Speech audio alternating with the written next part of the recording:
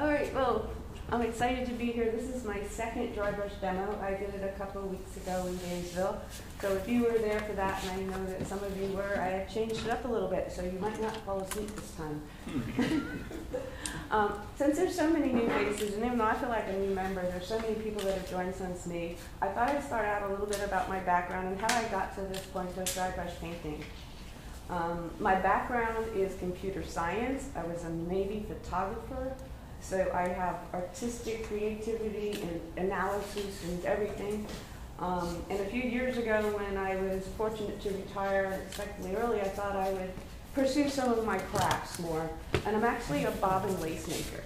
And bobbin lace is made with these tiny little 5-inch long spindles that are about 1/4 inch wide. And they can be very decorative and painted up and have all sorts of embellishment, or it can be very plain. And there are probably 50 different styles depending on what city and what country that particular area of lace is made in. So I thought, wow, I could probably make my own bobbins. So I spent $400, bought a lathe, and thought, this is going to be cool. And I went to Woodcraft because I wanted to learn how to use the lathe because I'd never been around one. And I took a pen turning class, and my lathe came with a 25 starter pack of pens. So I made a bunch of pens and thought they were awesome, and now I hide them. But I realized by going through the catalogs and online all the things you could do with a lathe. And only being probably 5 months into it, I got a bug and said, I'm going to go to the symposium in Raleigh. And I drove up there and went, and even Keith had told me it's going to be like drinking water from a fire hose. And it was, but it was so inspirational because I thought all wood should be natural and brown, and then I saw all the embellishments. So slowly I just started changing and doing new things. And I recently learned a lot about dry brush painting. And I really like that because I like to embellish my work. I used to think round and brown was great, and now I can't wait to get to the embellishment part of it. I think about what I can make on the lathe that I can embellish instead of what I want to make on the lathe and then thinking what to do with it. So anyway, I started doing this dry brush turning technique. And one of the first pieces I did is after I had gone early in my time of turning to Rudy Lopez in the Tampa area, I took a 3-day class with him. And one of the things we made was a spear. And it was just round, and it had burnish marks from the jigs that held it. And it went into my trauma center basket for a while. And then after a while, I thought, you know what, I could embellish this. So I put it back on, sanded off all the bad stuff, and carved it according to the grain, and then decided to dry brush paint it. So I painted the whole thing black, and I had to use some cuppers to make the holes, and I dry brush painted it. I liked it so much I did this blue one. I'm going to pass these around as I go. Yeah. Thank you. And I'll show them again in my slide presentation. In fact, let's go ahead and go to that before I start passing stuff. Can I keep continuing? Yes, Pete. Are we changing over here on the She's switch? really good, you know that. Sorry. PowerPoint?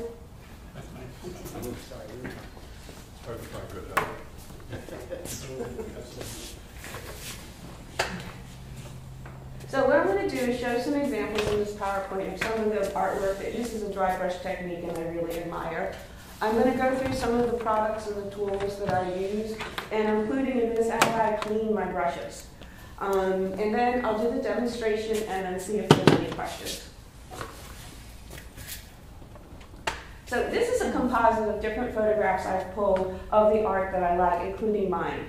And what you see here, or I hope you see, is dark and light and texture and depth.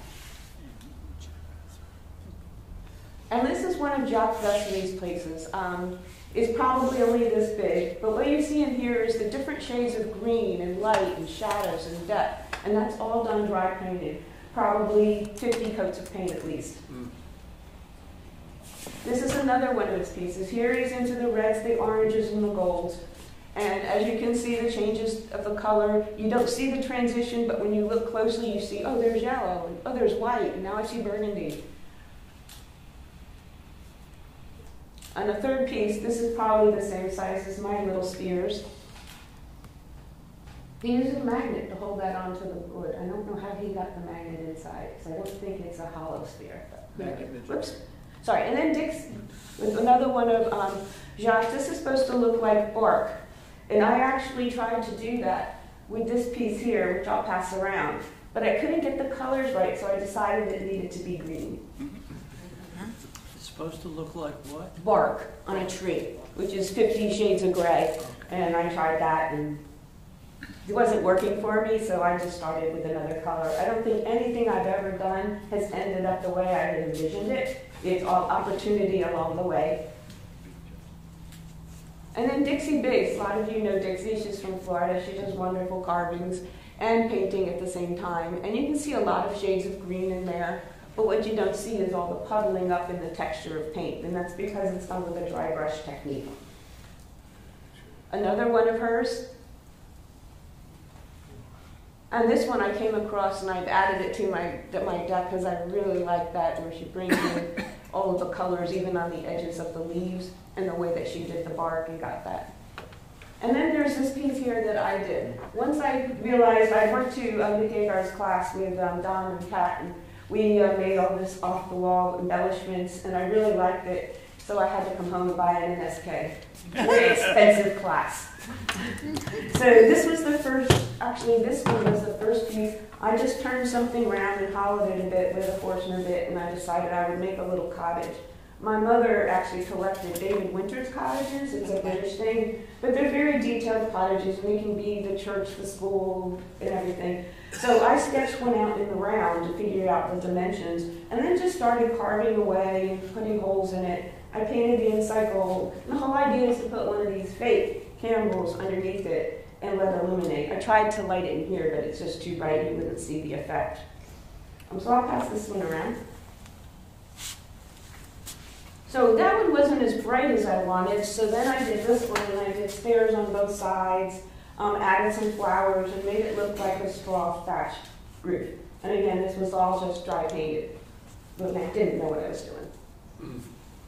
Is the straw thatched roof kind of like the bark on the one that you showed before? Is it that same sort of thing with 100 different shades? No, I actually went for yellow on that one. And then the sphere that I already have going around the room. And then this is the other one. I call this Starry Nights, and that's what I was trying to go for.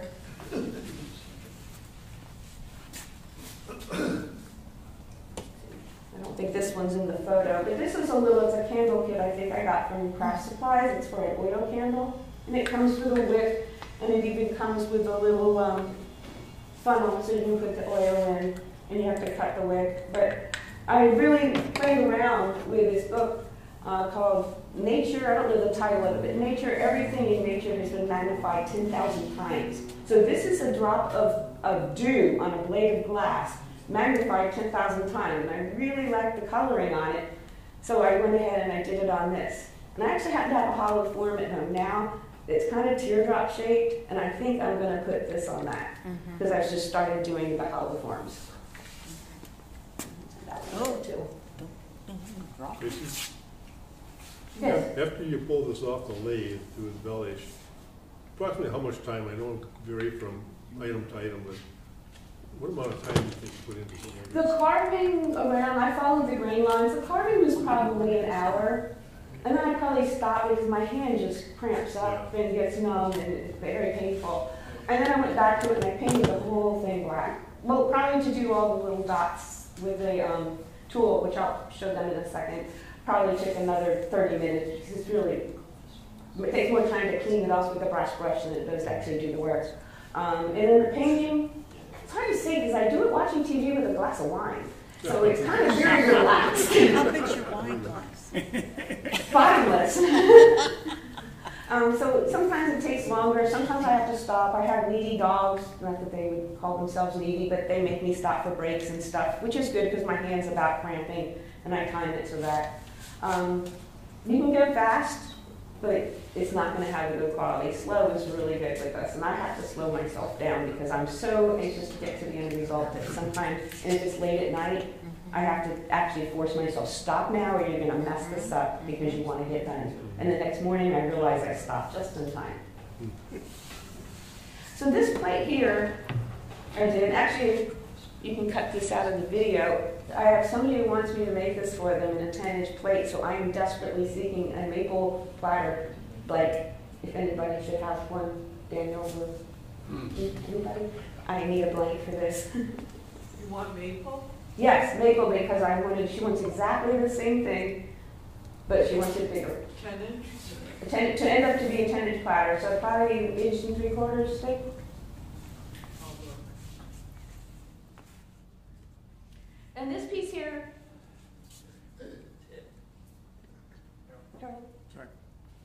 This piece here was at the Florida Symposium, and it actually was selected to be critiqued, so I was very excited about that. And the next morning at breakfast, somebody bought it. So, and they paid more than the asking price because they didn't have change, and they said, keep the change. Fully assured it when I mailed it to them. And I've actually asked us, okay, but I need to take it home because I haven't taken the glamour shot yet. Because I wait till I have 5 or 6 pieces and I set up the whole photo studio and take the pictures. So with this one, I had to take a picture of it, and it was my most recent and favorite piece. So it's always hard to give them away till you have a new favorite. So, but the money really talked. So this one I've been taking Zentangle on my own, on and off.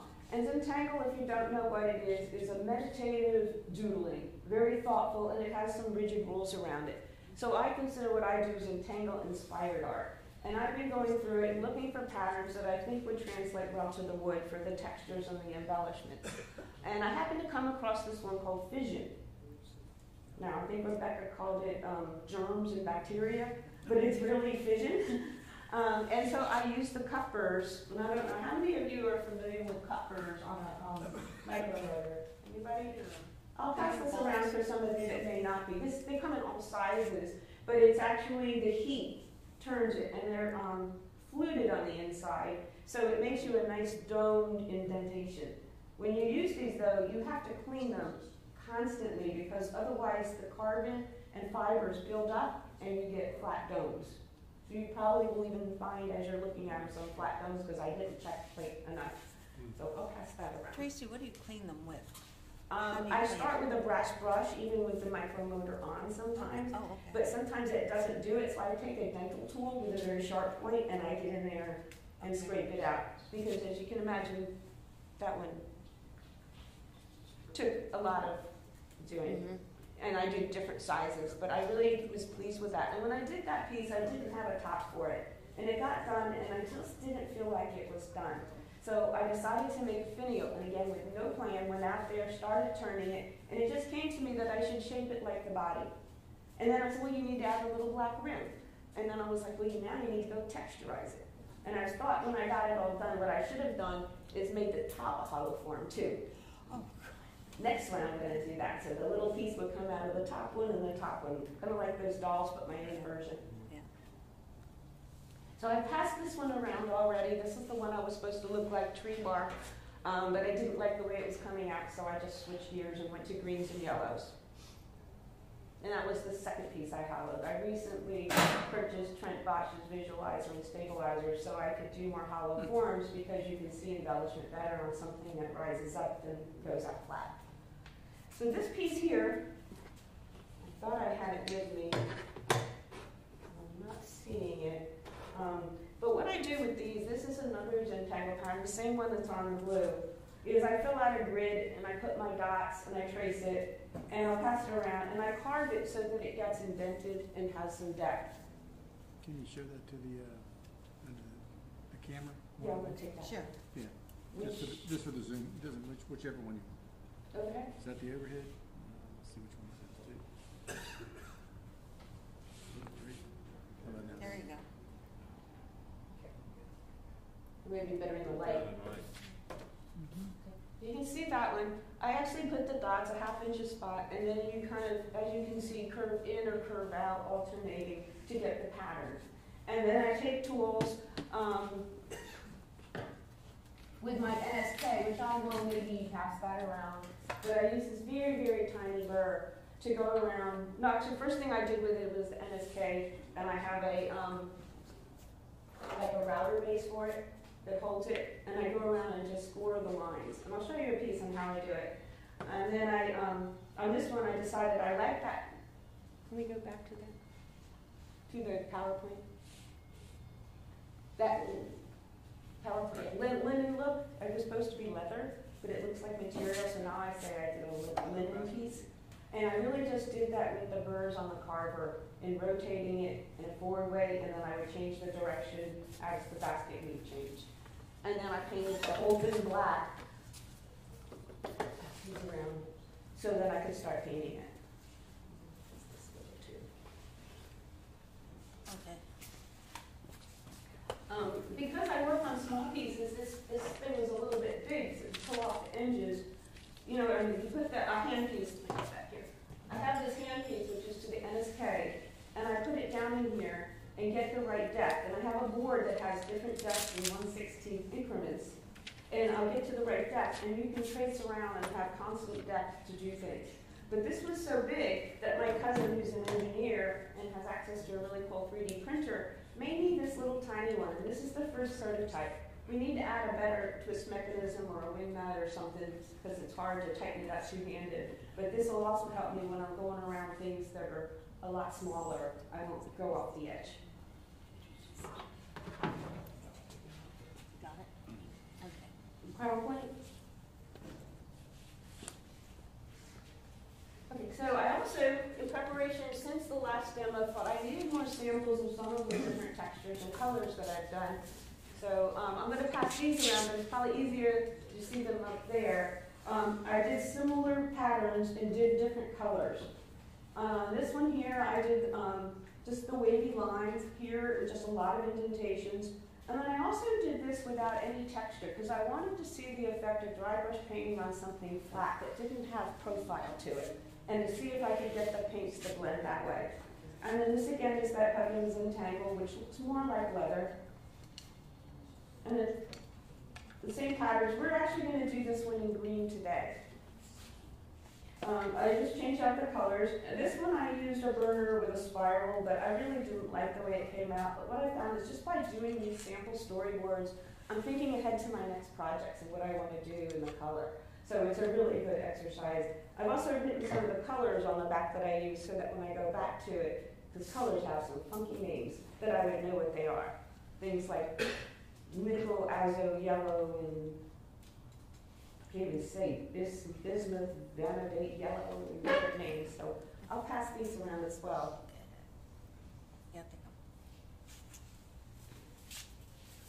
So before I start getting ready to paint, I brought this example, and I guess maybe this one would be good to do close up. So I'm going to come back over here.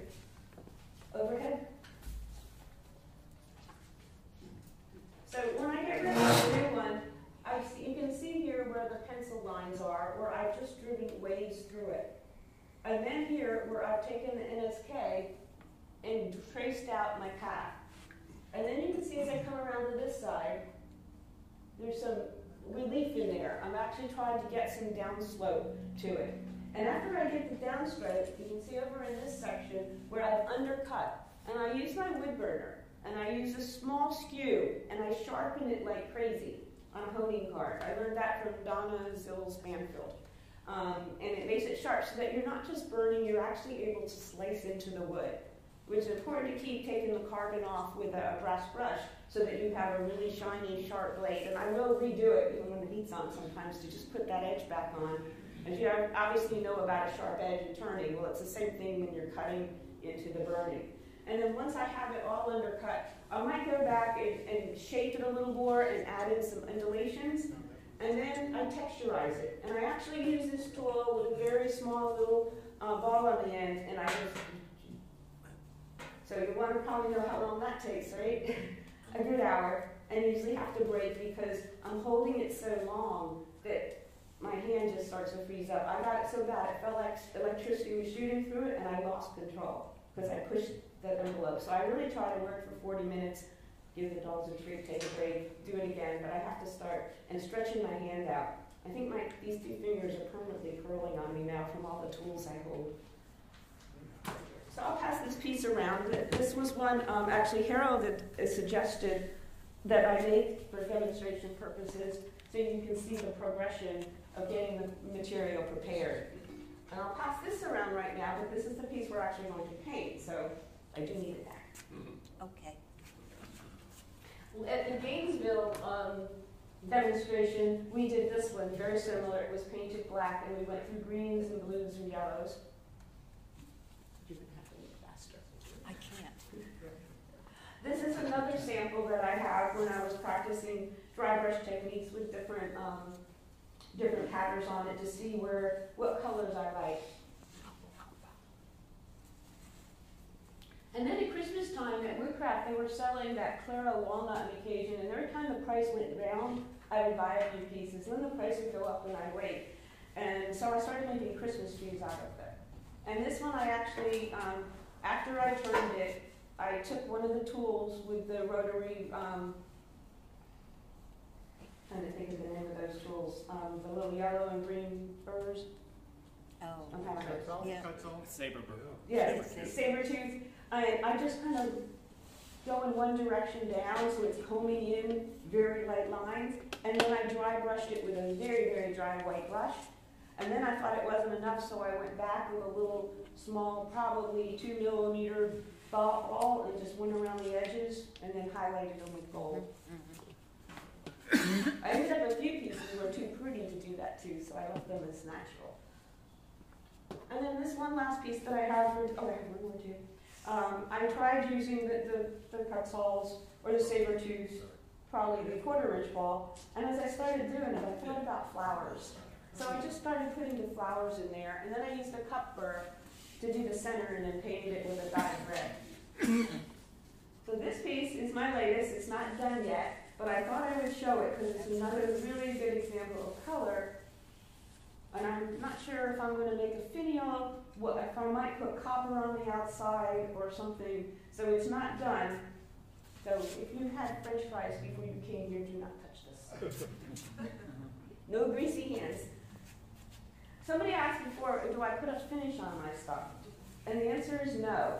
And I'll get more into my paint and supplies, but if it was going to be a necklace like this and I was going to touch it and rub on things, I probably would put some sort of finish. What, I don't know. But for something like that, I don't, because I think the finish would fill in the texture and take away from what I was trying to achieve. Get back to the PowerPoint. Okay, so now I'm going to sit back down. I will pass around some of my brushes though, because I'm going to talk about 2 different types of brushes. And I have no brand specific of these Deerfoot brushes. I've tried different brands. I see no difference. The only thing I've found is I can be very aggressive getting the paint off, and I've actually shoved the bristles right back into the ferrule. So later I have to like yank them out and take pliers until they ruin them. Just pass 2 or 3 of these around in different sizes so you can see them up close. And you called them what kind? Deerfoot. But if you think of a horse or a deer, it's kind of an oval foot and there's a slope to it. And with those you paint in one direction, which I'll get into. I'll pass one of these around, but I will get to it in a minute after when I start talking about it.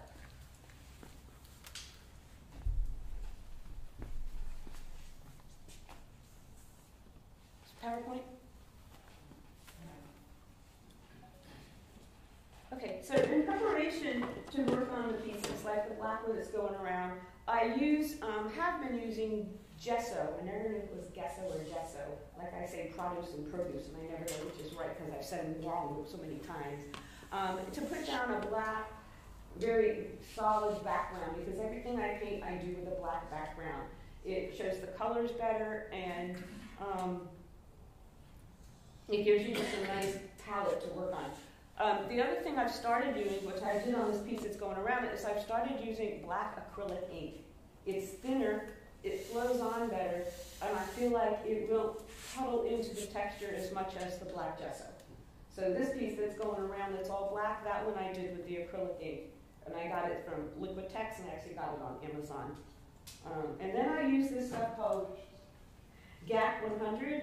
It's a acrylic primer and extender. So when you see me push out my paints here, I'm going to actually add a drop of it to each one, and it'll keep it from drying out. Because you use so little paint when you dry brush that it dries out on your palette before you can get to it all, and you're having to stop and get your paint back out. Meanwhile, your brushes are drying out because they were never very wet to begin with.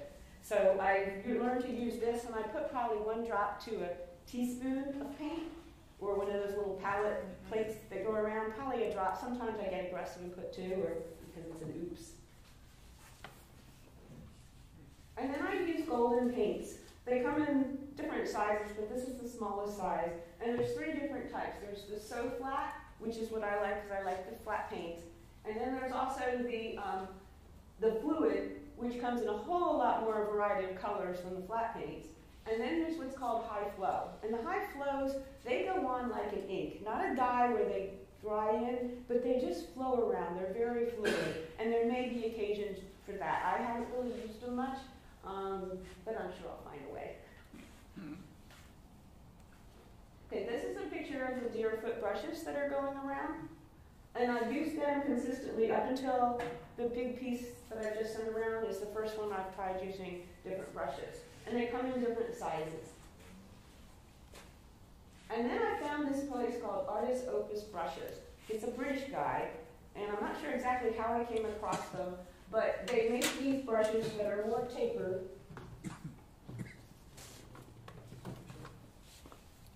On all sides. And what I find is I can paint in multiple directions. With the deerfoot brushes, I'm doing this the whole time.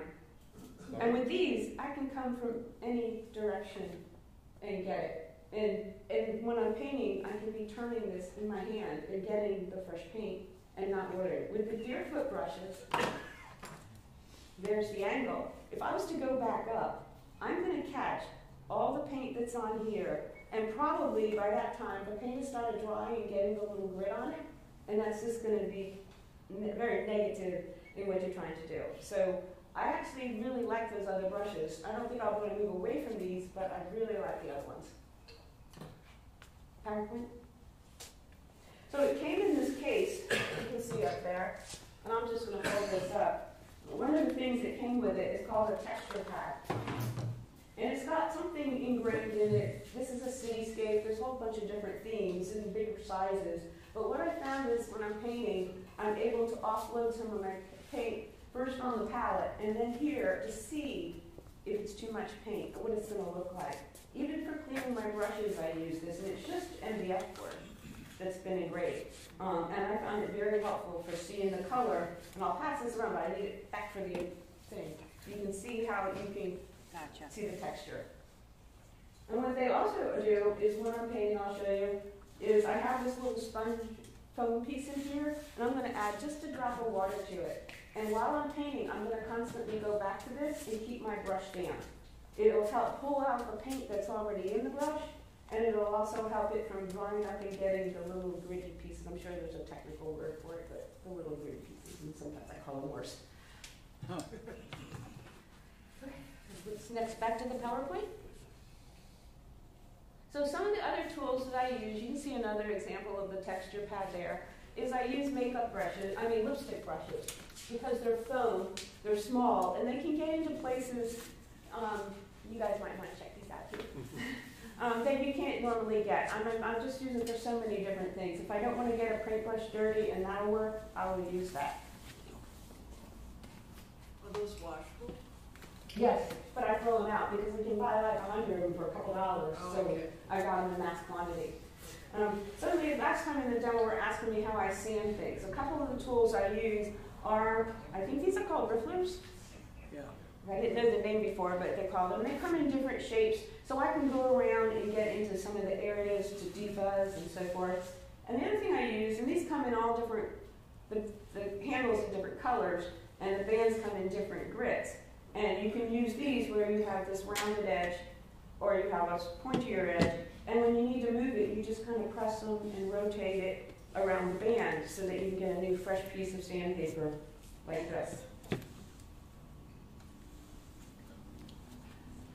Get all these examples out of the way. Somebody wanted to know what a microcarver looked like. So this is the handset to my microcarver, and I'll just throw a couple of the burrs that I use in there. This one here is, you probably put it on the overhead.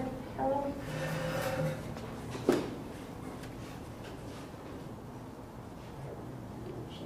You can see the dome shape is flat. I use this to cut under. After I've put the first undercut, this one will very cleanly, and because it's flat on the bottom, it kind of smooths out where I may have kind of caused some problems trying to get under. So I'll pass that, and I'm actually, the appropriate thing in there for it. Is that before or after wood burning?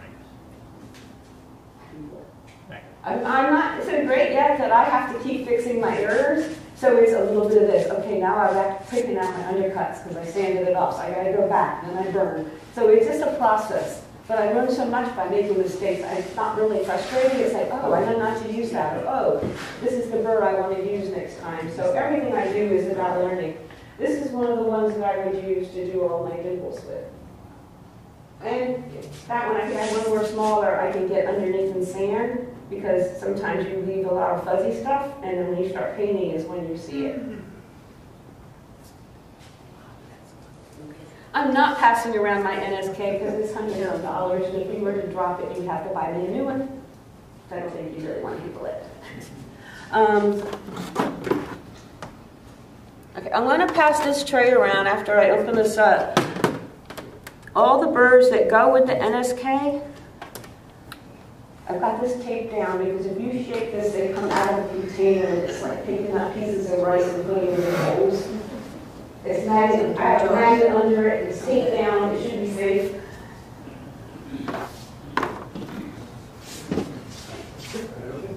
Problem? I also use palette paper, and palette paper is two-sided. One side is non-absorbent, and the other side is just like normal paper, a certain amount of absorbency. So what I do is I take it and I fold it over so I can put my paint on the shiny, non-absorbent side, and when I'm taking the paint off the brush, I can use the other side. But sometimes I get desperate and I use the brown paper and paper towel, it just depends, but it's usually the paper on the both sides. But now that I have my texture pad still coming around, okay. I will need that for painting. I use that more, so I'm not having to take as much paint off onto the paper. They can also buy little micro brushes that come in different millimeter sizes, and they're in the hobby centers for people who do small models and things. But they're very good for just getting in one little area of paint and just check it out. Frog tape. I actually use that frog tape only because it has a container that keeps dust and dog hair off of the edges. How many of you have had a roll of tape where when you unwind it, you just got fuzz all down the edges because it's sat open in your shop? So I bought that when I saw somebody using it. But I could care less what tape's inside of there. I just know I got it protected so that when I do tape something up, and I do a lot of taping, like the piece that's going around, I had to tape all that black with blue tape just so when I was dry brushing, everybody get it. So I want my tape to be very clean. How tape thing. I don't necessarily use wood palette paper. That was just a picture I could get off the internet. So again, I'm also going to, as I go, talk about brush cleaning. They have something called a paint purger, which if you wash your brush in that a little bit, it softens the hard bits that have hardened on your brush. And then you just kind of, using, I'll show you later, wipe it off. And when you feel like you soften it up, you can move on to a brush cleaner and clean the brush. And then I have to have a conditioner that I'll put on at the end. It's like soap.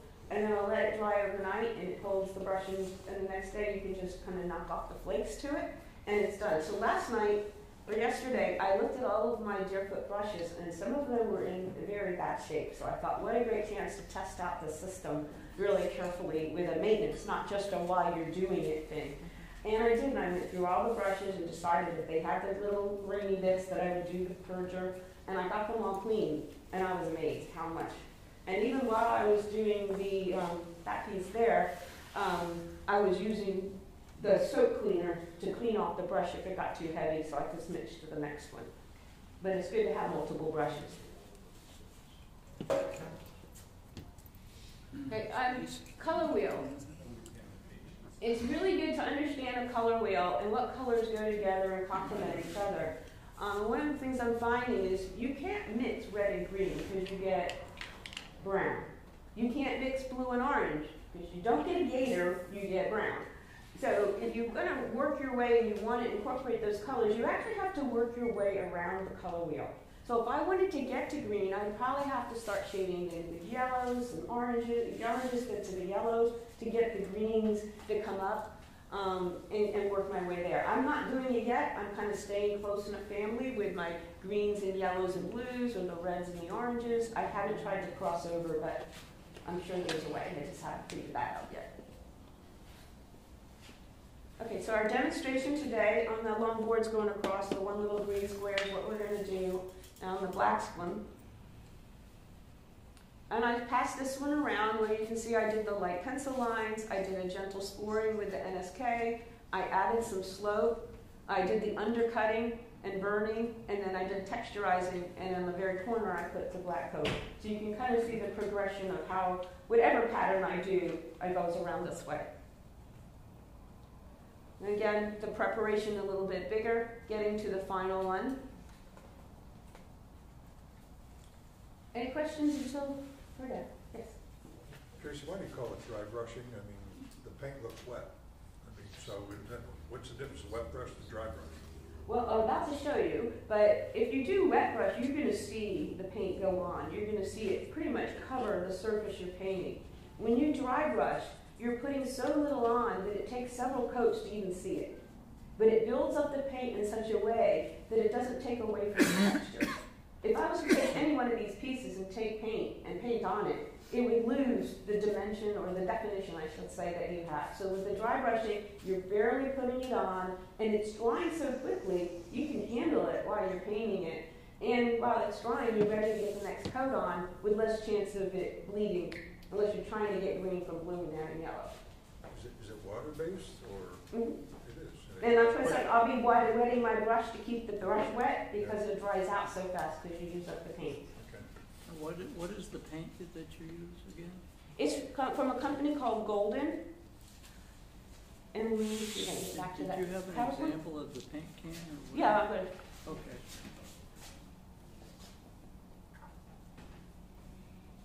Oops, there. Golden is the name of the company Okay. that makes the acrylic. You can get these either from Golden or from Dick Blick or even on Amazon. Just figure out which one's got the best deal with your shipping and everything. Some people ask, these little ones are anywhere from $6 to $12, depending on the color. And the thing about Golden paints is they actually test their paints. And they even put the actual paint. I think somebody in the factory paints the bottles with the samples so you know what you're getting. And it'll say an ASTM number, which is really its vulnerability to light. But the other thing it'll talk about, you'll see a little square. If that square is all black, it's opaque. If it's half black and half clear or half white, it's semi-opaque. If it's white with a diagonal line, it's semi-transparent, and if it's just a white box with a black outline, it's transparent. So that helps you keep in mind what you're doing with your paints, because I tried to put something very transparent on top, and it went on more like a wash. You could still see the colors underneath. So Tracey, I got a Zoom question. It was a while back, though, unfortunately. Dion asked if what are the bare bones wood burning tips and pins needed to do the patterns you do? The question, for everybody who didn't hear that, is what are the bare bone tools, tips that I use to make the patterns that I do? For wood burning, I use my short angled skews so much because I do small stuff and it's small enough that if I'm going to curve, it'll curve. It's, you know, some of the skews that are straight are a quarter inch wide, but it's too wide for what I'm trying to do. I'm not a pyrographer. I use it more for carving and texturizing. I use what else do I use? The little balls that come in like point something millimeters all the way up to 1. Sometimes I will use those, but if it comes to that, I kind of like using the NSK better. I think that would answer the question. Any other questions out there? All right, let's paint. Yes? Your leaf on your hands, get a hot wax machine. They work wonders. Oh, my daughter who had arthritis like used to use one in it. I use it every day. Just take it and dip my hands in hot wax, 5 coats. Does it make them baby soft? It makes them soft and it heats. Because when you But I have to sit still long enough to do that. still that long. But anyway, I don't sit still. it's called a thorough machine, and it works really well.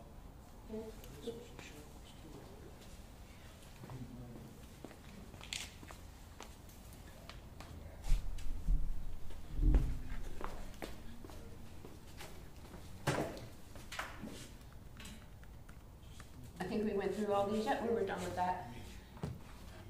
Okay, so can I get that black piece back? That's my demo. This one? Yes.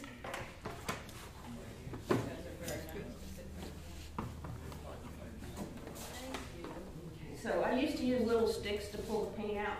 And now I just kind of go like this, take a little bit of paint, drop it on here, and wipe it off. And then we're going to put out a little bit of this. That one is olive green, and this one's light green yellow. I like it because it has a pop to it, which really shows up. I found beauty colors don't do this. I can't make them more. I didn't even use this one. Brought my trash bag.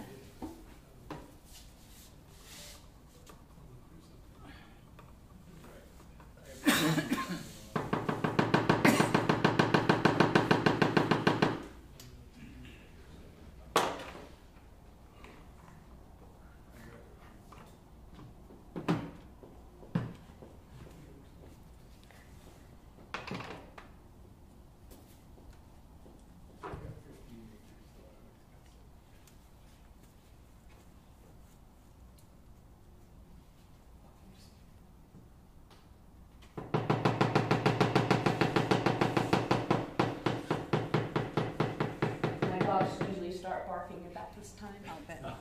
Who's at the door?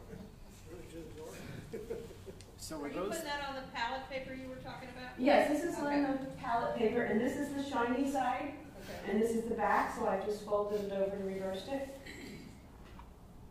I noticed you've got little squares of Kleenex or whatever you're using, but I think it's a neat idea. It's paper towel. Just I paper ripped it towel. up. They tear on the side evenly, and I just tear a bunch up, and I'll binder flip them together. I Yeah. swear I want to write to the paper towel people, and I want a pop-up box of little pieces of paper towel, so I don't have to cut them up. I hear you. I just think it's a really nice, efficient way of doing it. Even at home in the kitchen, I do that. I tear off pieces of paper towel, because I hate waste. It's like one of my things.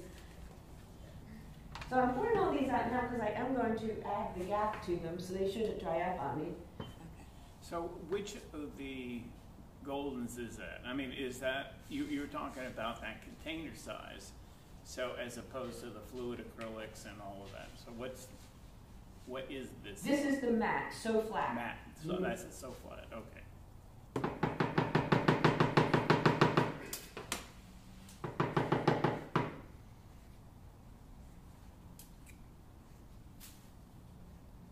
And I have this old paperweight, it just keeps them in place. You're so much neater than I am. You haven't seen my desk at home.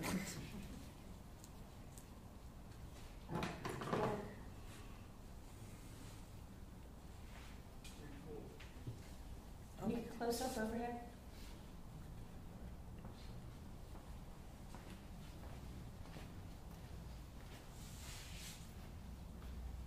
So one of the things about the gack, you add it, the first time I did it, I was adding it to the black gesso thinking it would be even more fluid, and I started mixing it, it turned gray.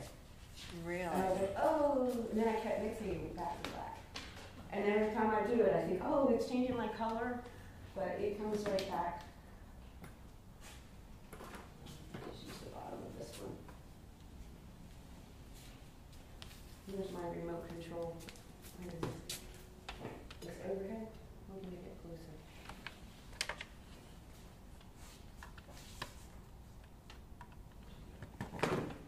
Okay, so I'm just going to mix these in. You can see where the color is getting light, and it's going back to dark.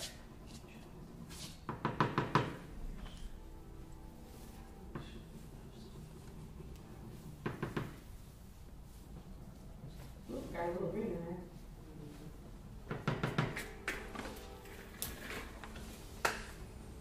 Now, these should not dry up on me, and I may need to add more just to see how I like it.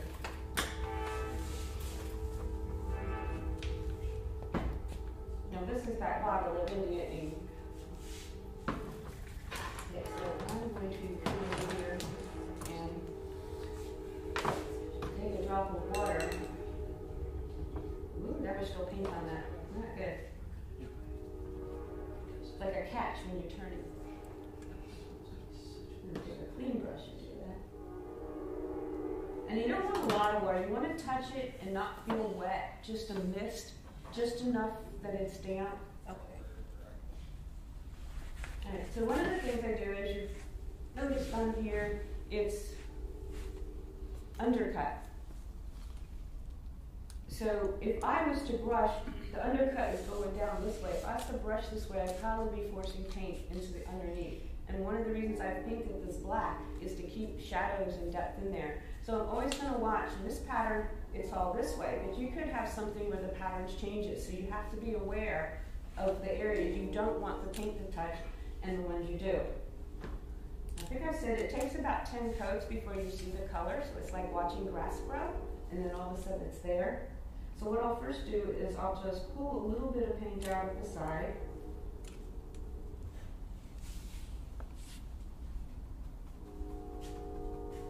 And I'm going to move it around on here so I don't feel like it's coming off. I always kind of do a test on my hand. If it comes off on my hand, it's too much paint. Okay. And I don't have quite enough. I'm going to just do that to get it damp. And you see how much better when it's damp, it moves around. Okay, I don't feel it on my hand, so I'm just going to stop, and I'm just randomly doing this. And I'm just going to flip down, and you're trying to make sure you can see it on the camera. Looking backwards. Try tail stop. That's good, right here. And I'm taking it off of my texture pad, and I'm seeing what the color looks like there. And I'm just going to brush everywhere. You can't see anything. All I kind of see is the black doesn't look so black. Now, is that your second coat of paint? Do you consider that the second coat? Not quite, because I'm still getting around. But it will take me quite a few. And as I'm turning this, I'm turning it, I'm only going this way, and you might see that the brush is rotating so I don't have any wet spots. And I'll come over here.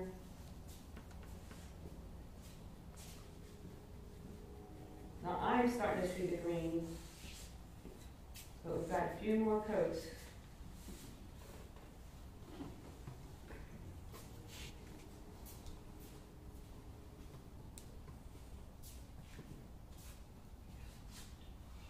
How hard are you brushing that? I mean, Very lightly. You want to just barely touch the surface. Otherwise you're pushing the brush into your texture. You want to hit the highlights. Highlights. Oh, see now there, I have this piece, you see that? Quickly gone. Another reason I keep a lot of towels ready, just if I have to wipe anything up.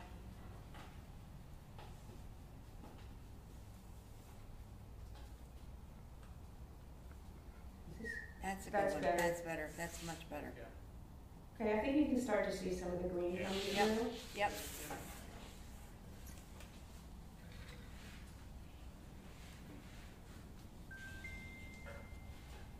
See what you mean about your hand getting tired.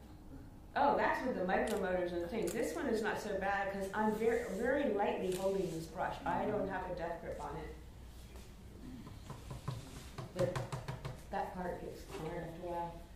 But I really like these brushes, the paint comes off better.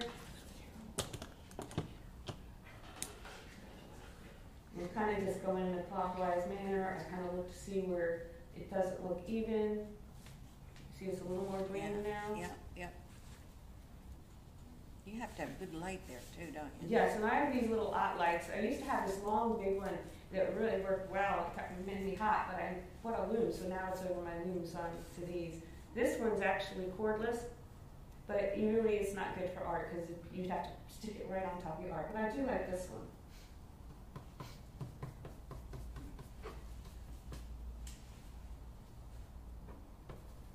Now you see how that wasn't coming out as soon as I touched the water there? It pulls that paint out of the brush.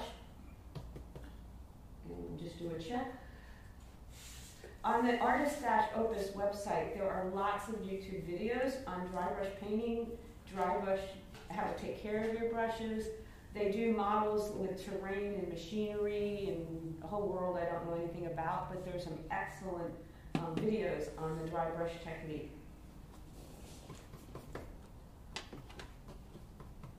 When you get to a point where you feel like you're not bringing out your color anymore because the black background, that's when I'll just start blending in either another color or I'll go over it with some white, because then when I come back on top of the white, you don't have that dense color in it, and it actually allows it to come through more.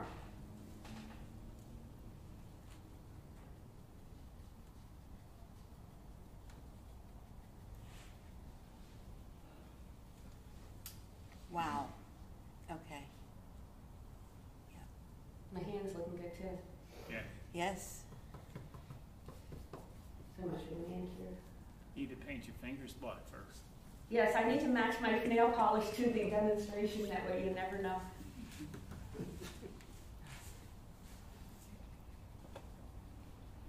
All right, one or two more coats of the green, I'll switch it up and try introducing another color. Do you have to let that dry though for a while? Oh, it's immediate. I could pass it around and touch it. It's such a light amount of paint, it dries, which I like because I have no patience. So now what I'm going to do is I've picked up some green, and I see a hair coming out of here. And I'm going to pick up just a little of the other color. So I'm going to start my transition.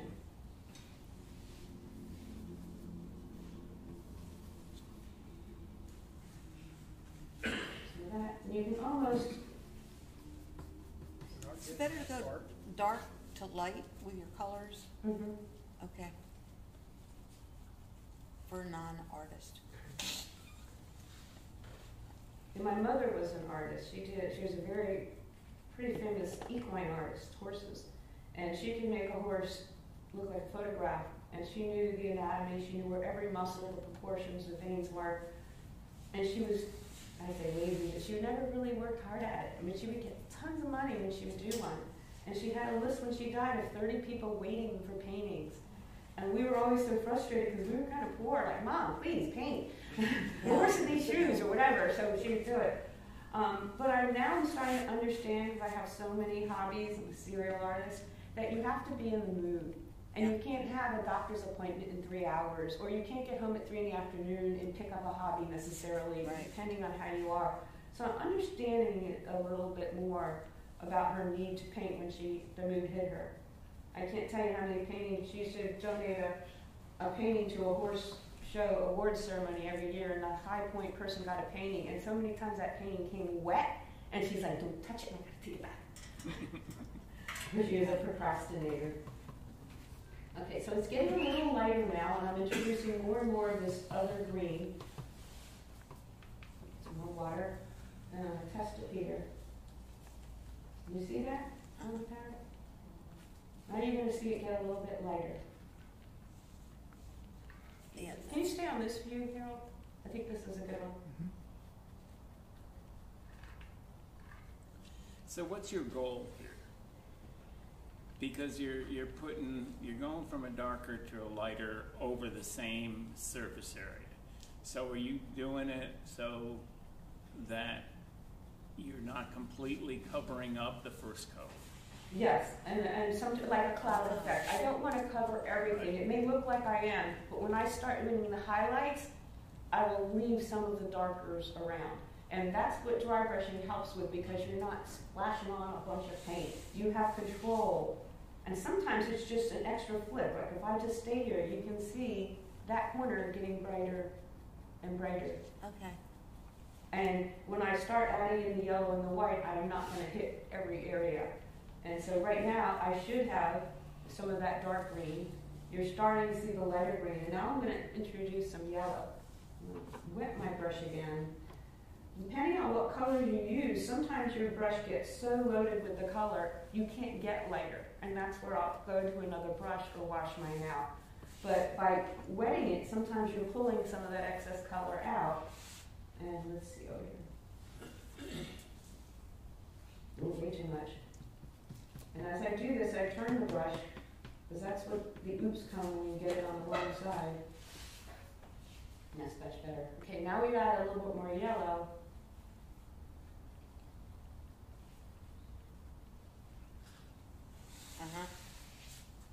Check the edges a little bit. I've taped these up because I want to be able to use the other side. And I also tape things up a lot when I'm carving and burning, because I don't want the oops. I mean, how many have a little rotary motor go around the edge and hit the bottom side? So I put tape on it that kind of helps. Not always. That's usually when I know I need to stop because my hand is almost, I mean, I'm gonna add a little, without the blonde hair.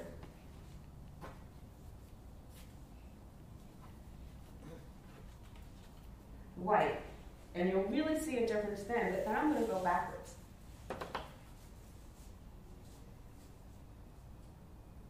You'll see. I don't think you put any white on it yet. No, not yet.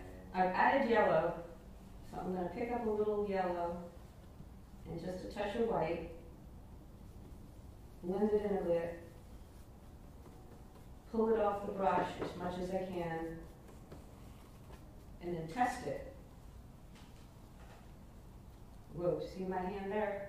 Yes. That was way too much, so I'm glad I have the test pad.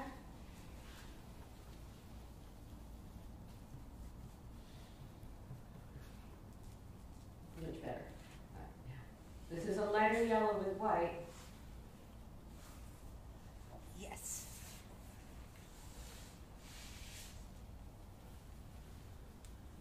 Sometimes I get faster and faster. Somebody asked me if I listen to music when I paint. I do. And if I'm really focusing, I'll do something without vocals like classical or jazz. But if I'm really in the mood and want to go fast, it's Rolling Stones channel all the way. I've never been a runner, but I've heard that runners can pick a beat they like to run to and they can make a playlist with all the songs that go to the right beat. And somebody said I should get a painter's playlist for There my you go. painting beats.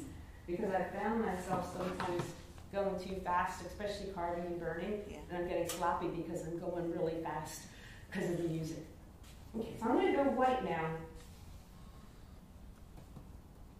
I might have to switch brushes, but we'll see. And I will show you the process of cleaning the brush too.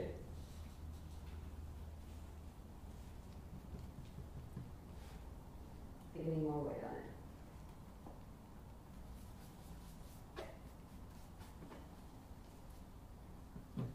Yeah, I like that better.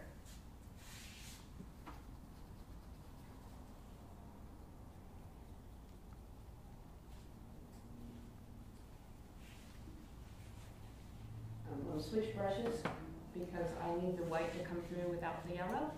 So you're not supposed to soak your brushes all the way in the water. You're supposed to keep the ferrules dry, and you should never let the paint come up close to the ferrule, but we all have our ways. And I use several things of water like this just so that I can keep getting to a cleaner bath. At home, I'm right next to the guest bathroom, but I hate getting up and down because every time I get up, the dogs think it's for them.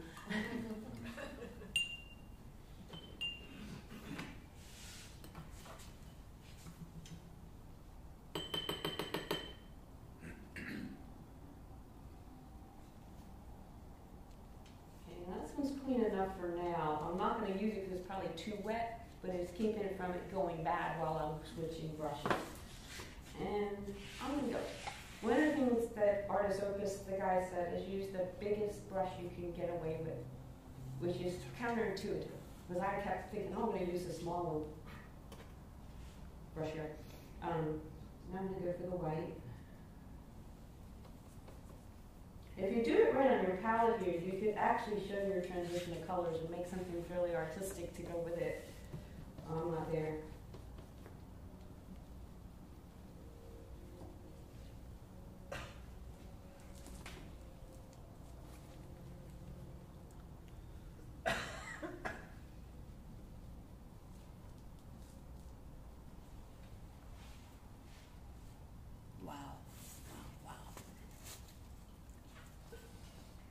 Now it's kind of losing its brightness because of the white, but you have to not let that scare you, because if I'm doing it right, when I put the next coat back on, it's going to pop because it's not got a dark background under it, it's got a light background.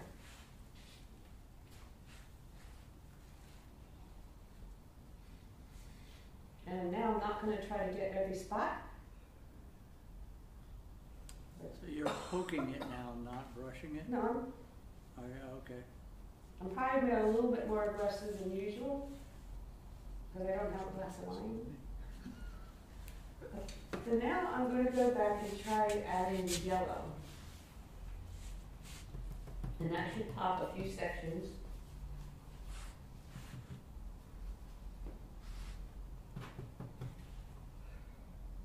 Probably took too much off. Let's see here, over there.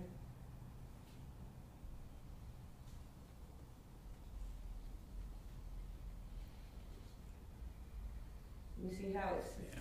variegated a bit? And I still don't want to touch everything. Gotcha. Gotcha. I don't think it still needs more yellow.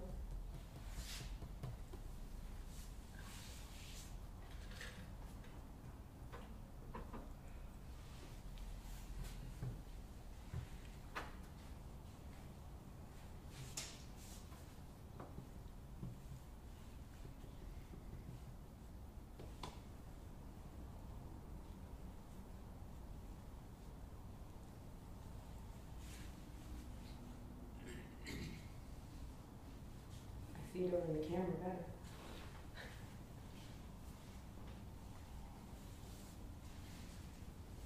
If I was to have a lot of paint on this brush, all of that little divots in there would be puddling.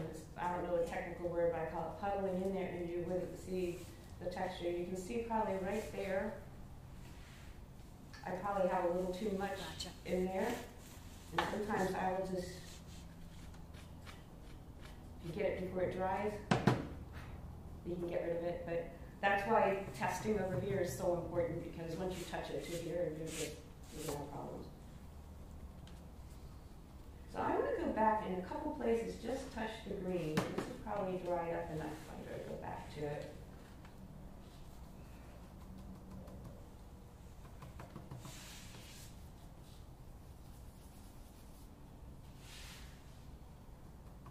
Now the brush is clean, takes forever to get enough paint back in.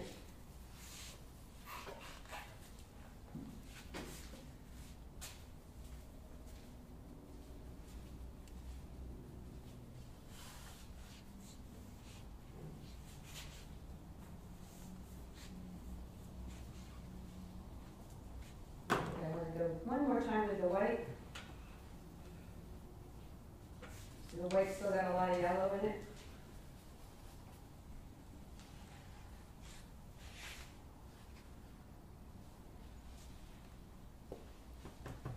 Wood.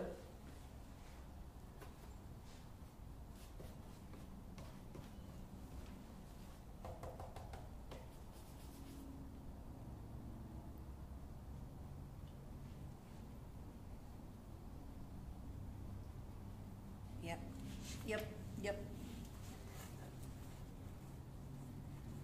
And by going down and not coming up, you see how I'm not getting the black in the underneath part. Now, one of the things I did, where's that piece? Are you holding on to it, Paul? The one I said I just finished? Or not finished? Yeah, it's that one. I actually, when I got done going around the little, everything's not here, squares, I went back with a tiny little brush with black and went in and just barely got where the shadows would be. Like you would do as if you're drawing, you would be adding shading. I went in back and shaded on that one, and it made such a difference when I was done. And I never tried that before.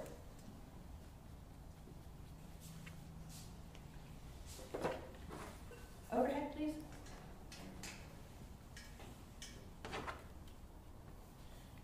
That's amazing.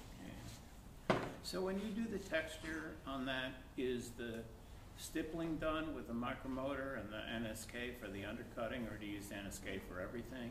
I go back and forth, whatever's working for me. I like the NSK more than I like the regular one. So when I do the stippling, that tray, there's a tiny, tiny little ball-shaped burr. I use the tiniest one, and I use sound effects, but you just want zzz, zzz, zzz, zzz, like a dentist drill. And you're just barely going in, and it's just compacting. It's pushing pressure down. It's not even carving. It's kind of just pushing it down. And it leaves it cleaner, and it's got the smallest burr that I can find to do this So tend particular to burn technique. or cut? That was Actually, it's a pressure like the engraver, like, is what you're saying, right? well, no, because the micro is turning. Right, right, right. But I just kind of push down, and I do it to a certain song that I have the same pressure every time. But all of a sudden, I'm going to do, it's kind of you're going around, and just keep looking. Some people will paint something black and then do that so they can see where they've missed and have those flat zones, which I tried to do once, but I'm just, no, I'll just put my headset on. Which most of the time, I'm not wearing this now, I wear this headset, and it's got a set of 5 lenses in different sizes, colors, and it has 2 places that you can double them up. So even though you have 5 lenses, you have multiple combinations. I think, I know my math is 14 combinations. I have a 2.5 in there. And this one is rechargeable LEDs, which are better than batteries, because batteries will just get weaker. With this one, it's either working or it's not. When I recharge it, it has a light, 2 speeds, and it has a little magnifier that comes out, so if you really want to get close. And this makes such a difference in the quality of the things that I do that I didn't even realize how bad it was until I looked at this. So even the painting, at this point, I might even get in there and start wearing this. And I always forget to turn this off, so I always have to recharge it. And I don't know necessarily because of the lighting I have if that lighting actually helps. I'm going to call this one done. I'll pass it around while I show you how to clean the brush. I see a little white spot, but it's a demo piece. And you can even touch it. You'll see that it's dry. It's so different in person than it was even on the screen. Mm-hmm. Unbelievable. So now to clean my brushes, I'm first going to get some of the paint off of them. I only use 2.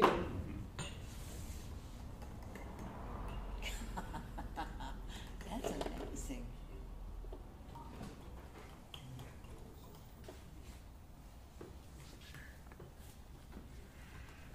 And you can see, I don't know what camera we're on, my hand overhead. My hand is my own palette.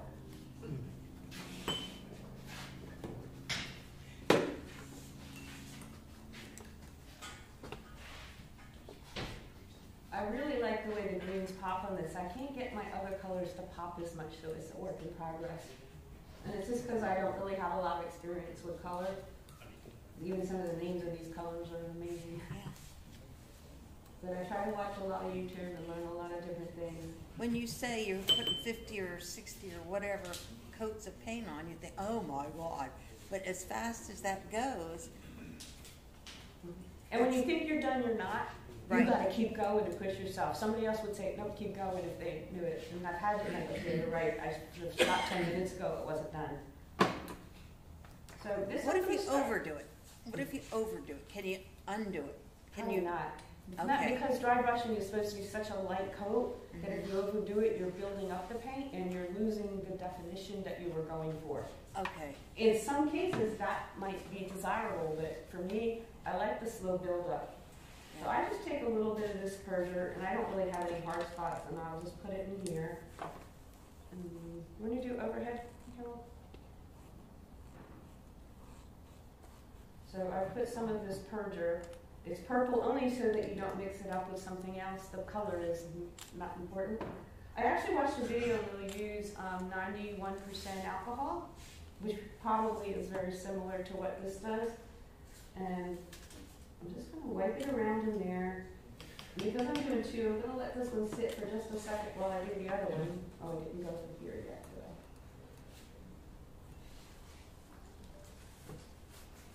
Yeah, I really wish they could come up with a pop-up box for these. I think I was the first person that said mayonnaise should be in a squeeze bottle years before it happened. And I was like, oh, I should get credit for that. Okay, so now I'm going to put this one in the purger, and it should just loosen up anything that might have dried inside my brush. And then I actually use this texture palette.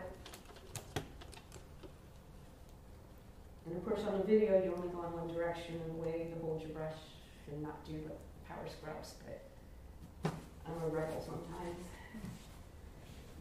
And now if I look in here, I don't feel anything gritty or anything, so it'll be ready to move to the next step. So this one, paint purger.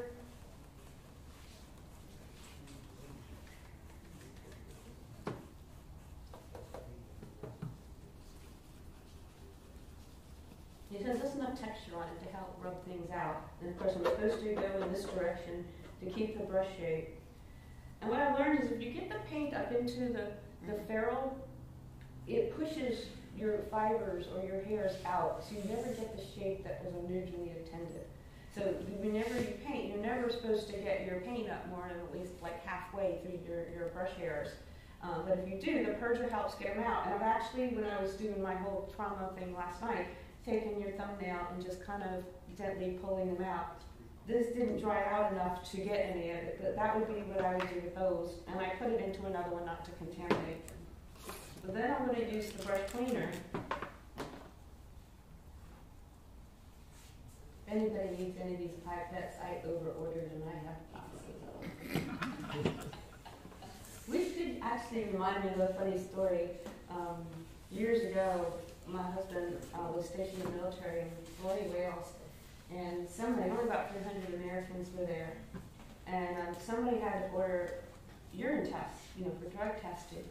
They didn't know what the word gross meant. Oh. So for these 300 sailors, a tractor trailer came. No. And there was enough, somebody did the math, I forget the numbers, they could have tested every single person 3 times a day for 5 years.